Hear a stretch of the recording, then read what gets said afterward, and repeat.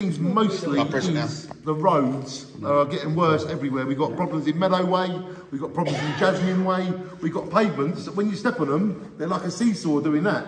Like pretend this pen's the curb, and it's doing this as you like that.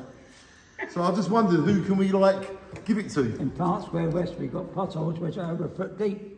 That's doctor's surgery. So who do we go to about the holes? And what is the situation with the holes? Potholes in ours because they're adopted roads. Yes. It's Essex County Council. Essex County Council, And the man who decides where the money is spent, guess who he is? The man with special responsibilities for Jaywick. Who is it?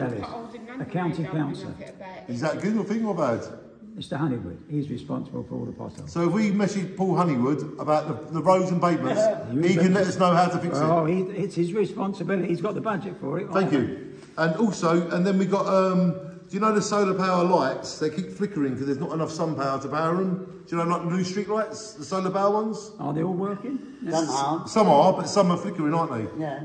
So we just wondered, who do we go to about Michael Talbot's the one for the lights. I thought they were all working now. No, they're not. There's a load along, you know, the seafront where I am. Then a terrible... Oh, we don't need them where you are, Bill. You I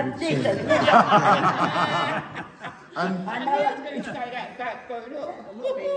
And basically, in Riley Avenue, there is a street light that has been out in the middle of the road for over a year now.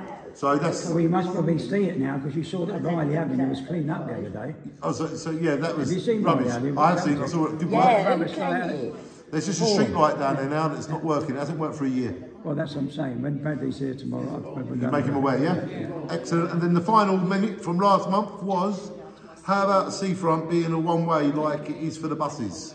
Because basically the buses is one way. There's a decision being made. I'm not really sure what they're doing on that yet. Okay. But they're considering it. Because I spoke in the market vote yesterday and he reckons it could be June and July for that's home. Ladies and gentlemen, thank you to Dan Casey, thank you for all your time, and there you go, there are the minutes for 7th of February 2023 Happy Club. Thank you Dan Casey and everybody, shine on.